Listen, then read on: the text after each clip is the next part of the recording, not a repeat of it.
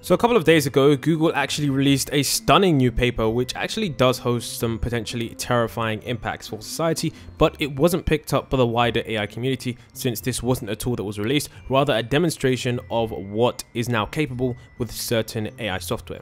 The tool in question is Soundstorm, a new AI tool that can leverage current AI capabilities to create hyper-realistic sounding voiceovers with a new sort of architecture. Now, this is very interesting because it does link to many different previous AI voiceovers that we've heard in the past, but this one is definitely striking in the terms of accuracy that we do see. Now, in this video, I'm going to show you the tons of different examples that we can see and why this is possibly one of the most dangerous pieces of AI to come out, because the implications which they discuss in the paper are actually quite bad if it does get into the wrong hands in terms for wider societal impact. So let's get into this because this one is very interesting. Remember, the demo you're about to hear isn't based purely on how the voice sounds. Now, try to understand the small inflections you hear when someone is speaking. For example, the pauses, the the little things that make a voiceover human. And I'm going to show you another example from Google that demonstrate this in full effect, which they released a couple of years back.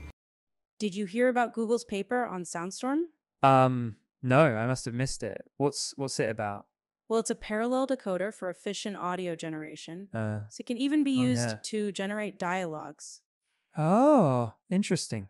Yeah, like this one was generated by Soundstorm. Wait, what? So what you just heard there was the official demo that they had on their research paper. Now, there are tons of more demos which you will get into, but before we do, I just want you to, pay attention to the little inflections that we hear when someone speaks, because these are the important things that determine whether or not someone interprets a voice that sounds human or not. But Soundstorm manages to capture that very, very well. So I think that it's very, very interesting as to how it does that. So let's look at some of the other things on the page and see just how realistic this stuff is. So there's going to be three parts to this that we need to talk about, and the first part is the dialogue synthesis. So Soundstorm, what it can really do really well, and something that I found very interesting, was that it can actually generate dialogue from two people talking just from around 3 seconds. Now, you might be wondering, how does this differ to 11 Labs? This actually makes it sound really, really realistic in terms of the little inflections like we talk about before. In terms of the little inflections that we hear in the dialogue, and it sounds really realistic. So this is the text, this is the voice prompt, and then of course we have the synthesized dialogue. So what you're about to listen to is the original recording, and then you're about to listen to the synthesized dialogue, aka the AI generated dialogue. So you listen to the voice prompt. Where did you go last summer? I went to Greece. It was amazing. And then what we're going to listen to now is of course the synthesized dialogue. Where did you go last summer? I went to Greece. It was amazing. Oh, that's great. I've always wanted to go to Greece. What was your favorite part? It's hard to choose just one favorite part, but yeah, I really loved the food. The seafood was especially delicious, Yeah? and the beaches were incredible. We spent a lot of time swimming, sunbathing, and exploring the islands. Oh, that sounds like a perfect vacation. I'm so jealous. It was definitely a trip I'll never forget. I really hope we'll get to visit someday. Now, some people might think that's not impressive, but the thing is with that is that that's pretty insane. Now, I'm not sure if this is linked to Google's previous AI voiceover software in which they demoed ages ago. And when I'm talking ages ago, I think it was around 2018, which they demoed something that sounded so realistic, it genuinely freaked me out. And anyone I showed to, it freaked out. I'm going to show you a little clip of that. But when I show you a clip of that and then replay you the clip here, you're going to realize just what these implications are. So let's go back to this example. Let's say you want to ask Google to make you a haircut appointment on Tuesday between 10 and noon. What happens is the Google Assistant makes the call seamlessly in the background for you. So what you're going to hear is the Google Assistant actually calling a real salon to schedule the appointment for you. Let's listen.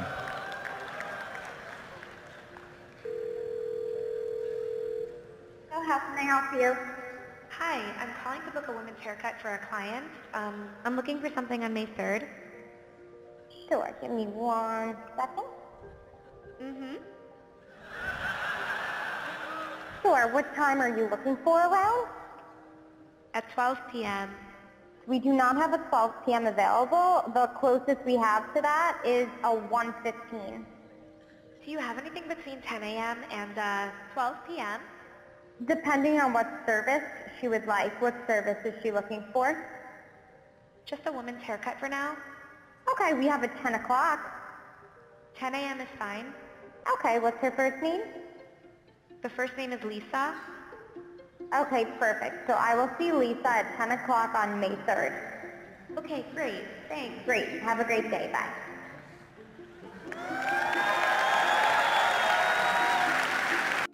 So yeah, just there you were able to see exactly how realistic this can sound when put in the right environments. Now, of course, we're going to talk about applications later, but I just wanted to show you that when you actually know the applications of this kind of stuff, it definitely is pretty crazy. So let's listen to another example right here. We're going to look at the voice prompt. Something really funny happened to me this morning. Oh, wow. What? And then let's listen to the synthesized dialogue. Something really funny happened to me this morning. Oh, wow. What? Well, I woke up, as usual. Uh-huh. Went downstairs to have breakfast. Yeah. Started eating. Then 10 minutes later, I realized it was the middle of the night. Oh. Oh, wait, that's so funny. Something really funny happened to me this morning. Oh, wow. What? Well, I woke up, as usual. Uh-huh. Went downstairs to have breakfast. Yeah. Started eating. Then 10 minutes later, I realized it was the middle of the night. Oh, no way. That's so funny. So yeah, I listened to both of those and it's interesting because the second one did sound a lot better, but I gotta be honest, this is definitely just a little bit too realistic for my liking if that is an AI voice, because if I was listening to that conversation, I would definitely say that those people are human. So this is definitely starting to freak me out just a little bit. It's definitely impressive, I would say, but at the same time, it's a little bit scary also. Listen to one more example, and I think you guys are going to like this one because this one also does provide more context as well, and it does sound really realistic. I'm going to Istanbul for the Champions League final. That's awesome. Who are you supporting? Liverpool. I've always been a big fan. Ah, Liverpool is a great team, but I think it will be a close match. Yeah, I can't wait. You know, I'm super excited to be going there. Yeah, I can imagine. Are you coming as well? No, unfortunately, I can't. Now, I gotta be honest, the male in this one right here definitely sounded really, really realistic. And like I said, even if the text is great, it's definitely starting to sound a bit too realistic. Now, there are some subtle cues that this is AI generated, like some of the audio does sound a little bit, I'm not sure what the word is, not crisp per se, but it does sound just a tad bit generated in terms of the actual quality, but not in terms of the linguistics and the way that they speak, if that makes any sense. But we're going to move on now. And I do think that this one right here was pretty interesting. And if you want to know how this will work, like we said before, the text was controlled by Google. They, of course, had two people speaking, and then they were able to replicate that conversation. And I do think that one thing that's going to be interesting was to see how exactly this is going to be when it comes to video games, because as you know, AI generated conversations real time could be something very interesting in terms of a new world. And we did see that recently with Nvidia, which we will be making a video on because Nvidia demoed a huge amount of stuff at their recent conferences just to provide us with a lot of stuff in terms of the AI future. Then essentially we have the paper, scroll on down to here where we've got these baselines, and essentially we look at the original audio, then we look at what these other AI tools can essentially replicate when trying to make the voiceover sound exactly like the original audio. So here we have the original audio. His heart full of charity and severity at the same time. Then we have Audio LM. Descend with his heart full of charity and severity at the same time. Then we have Greedy. Descend with his heart full of charity and severity at the same time. You can see here that in Greedy's example, it does sound a little bit more robotic, which is one of the things I did talk about earlier, that sometimes you can hear that sort of echo roboticness sound in certain kinds of voiceovers. Then we have Soundstorms. He must descend with his heart full of charity and severity at the same time.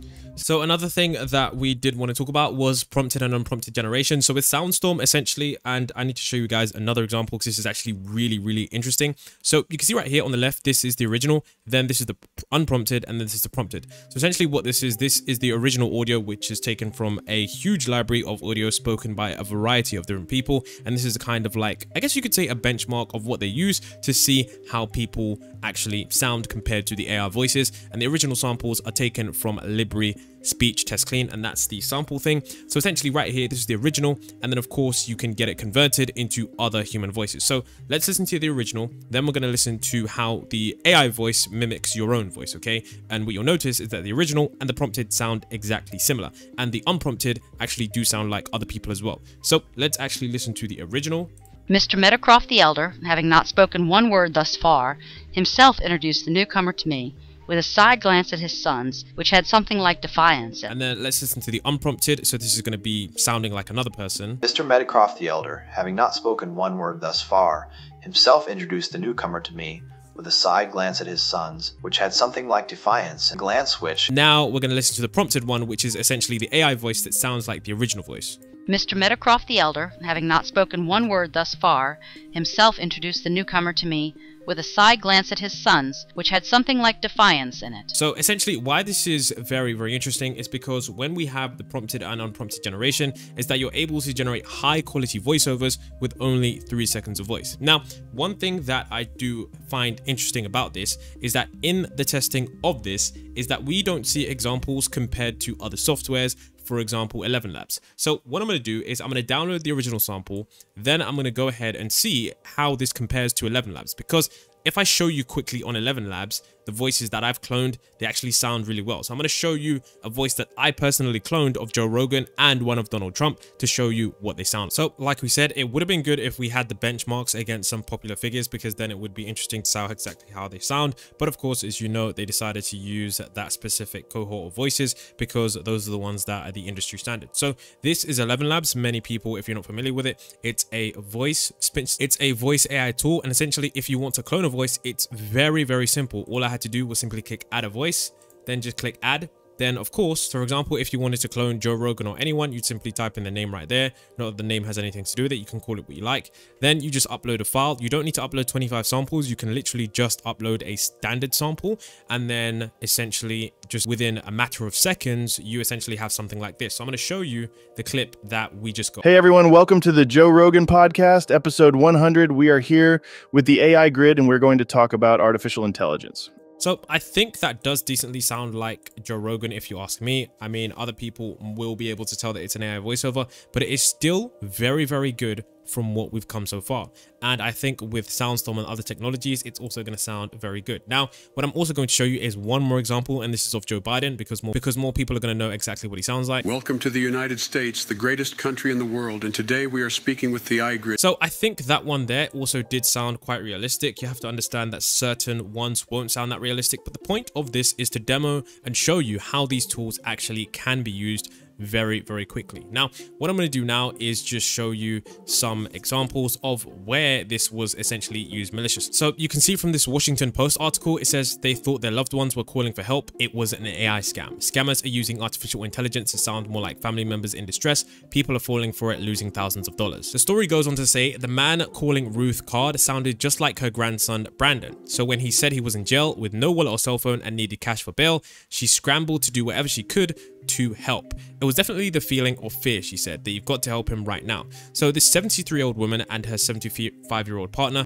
ran to their bank, withdrew 3,000 Canadian dollars, which is around $2,200 in US currency, which is the daily maximum. Then they hurried to another branch for more money, but essentially a bank manager told them that this was a scam because they'd learned earlier that someone else had a similar scenario and that this person that was on the phone wasn't their grandson. And that's when they realized that they had been duped. And in an interview, they were like, you know what, we've been duped. And this is why these tools are very, very scary, but at the same time, very, very good. I mean, it's good for content creation. For example, I could clone my AI voice, and then essentially, maybe if something happened to my voice, or potentially if I had a cough or something, I could simply use that to write the script. And then essentially I could read out that script and people wouldn't know, which could essentially save a lot of time because voice actors are very expensive and sometimes pronouncing words is quite hard. So with a technology like 11 Labs, and of course with technology like Soundstorm coming coming out, it's going to be very, very hard to see exactly what kind of things are going to be real and what kind of things are going to be fake and what kind of identity verifications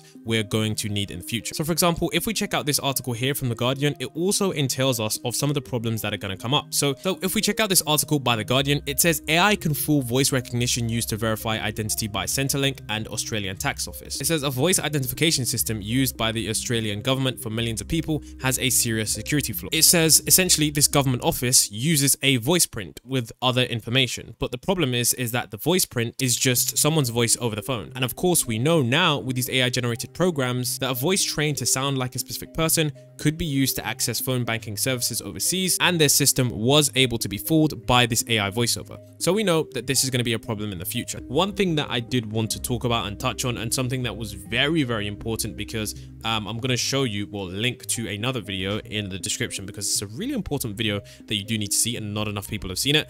Essentially, this is the broader impact. So it says Soundstorm is a model for high quality, efficient generation of neural audio codec derived audio representations, yada, yada, yada. So basically, okay, it does essentially say here that this is dangerous. So it says, in turn, the ability to mimic a voice can have numerous malicious applications, including bypassing biometric identification and for the purpose of impersonation. Thus, it is crucial to put in place safeguards against the potential misuse. To this end, we have verified that after replacement, the generated audio remains detectable by a dedicated classifier 98.5% using the same classifier as Boros. Hence, as a component of a larger system, we believe that Soundstorm would be unlikely to introduce additional risks to those previously discussed by Boros. So essentially, this broader impact talks about how if someone is able to clone your voice simply with 3 seconds, which people are currently doing, and if they're able to get it at this level where it sounds even more realistic in terms of the levels and how you talk, it's going to have potentially malicious applications. But they also talk about how that even when you generate audio through Soundstorm, you're able to detect this if it's generated by AI with a dedicated classifier. Now, I do want to be honest, the only problem I have with this is that in one of the recent examples that we did see where people have been scammed by, you know, their grandsons or relatives that have been asking for money. If you haven't been made aware, there have been several scams that have been going around, essentially where someone may receive a phone call from a loved one. Now, if you receive a phone call from your loved one and you hear their voice on the phone and they're asking you to transfer money into a certain account, you might not think twice about it. And that's happened to many different people. And with the rise of the voice cloning from many tools like 11 Labs, this has been made free on a global scale. Now, of course, with every great tool, there's always going to be some misuse of the application. But I think with this, the risk is definitely higher. Now, it does say that it's unlikely to introduce additional risks, but I guess we're going to have to see. That's where this product comes in. Now, most of you in the AI space probably haven't heard before this, but what's interesting is you've likely heard of the person who created this. This is WorldCoin, essentially created by Sam Altman. If you don't know who Sam Altman is, it's the guy that created ChatGPT. Now, what WorldCoin is, it's essentially a project that is going to fix digital ID, allegedly. And essentially how it works is it's an orb that scans your eye, and that is the only form of ID that you're going to have, and it's going to be kind of tied into this huge, I guess, digital wallet. And you can see right here that it's essentially a digital passport that lets you prove you are unique and a real person while remaining anonymous. And you can see right here that this is essentially how this works. They have this orb, essentially it scans your eye, and then essentially you're in the database, you have your digital ID, and that's how they're going to prevent, or they're working on preventing, this kind of AI revolution where we're not going to know who is who. So let me know if you're excited about the WorldCoin, or are you a bit on the other side? Maybe you don't want a digital ID, maybe you think this problem isn't a big problem. Are programs like Google, Soundstorm, and for example 11 Labs, where we do see professional voice cloning, which is going to start very, very soon in July, where it's going to be indistinguishable from the reality. Are these things likely going to be problems in the future? I'd love to know your thoughts and comments down below, because it is definitely a very interesting debate as the rapid rise of AI increases, all the kind of different problems that we didn't see before starting to come to light.